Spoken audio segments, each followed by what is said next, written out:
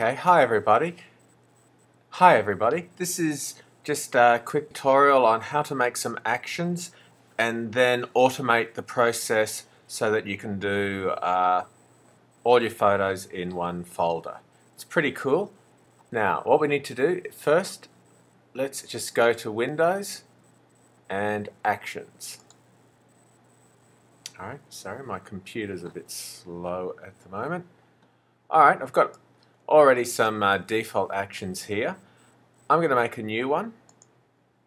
Okay, just by pressing the new action button, and I'm just going to call this resize black and white. Okay, now you'll notice now you've got a red light so that everything you do now is going to be recorded. Alright, I'm just going to do some simple ones here. Image mode grayscale, and I'm just going to make it a bit smaller. Image size. Alright, so I'm just going to cut the size down to 25%. Alright, there we go. Now one thing I like to do is I like to put in the save as, because if I'm saving a lot of JPEG images, sometimes the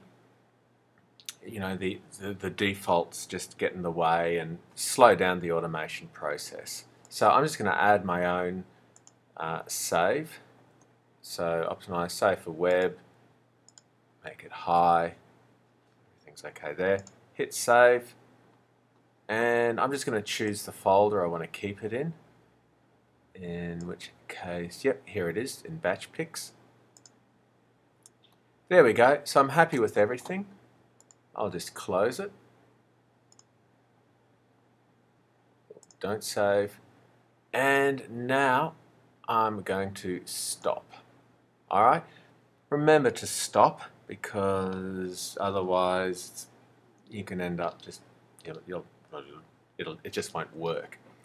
Alright, now I'm just going to delete that picture that I just made. Okay, because that's already in a batch pic folder. Move to trash. Okay, move to trash. If my computer will work. Yep. There we go. Okay, now I'm ready to automate the process. So I'm just going to go File, Automate, and Batch.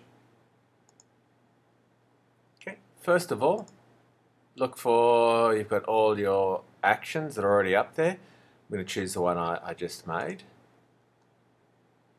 Alright, next, alright, I'm going to the source folder, and this is the name of the folder I'm going to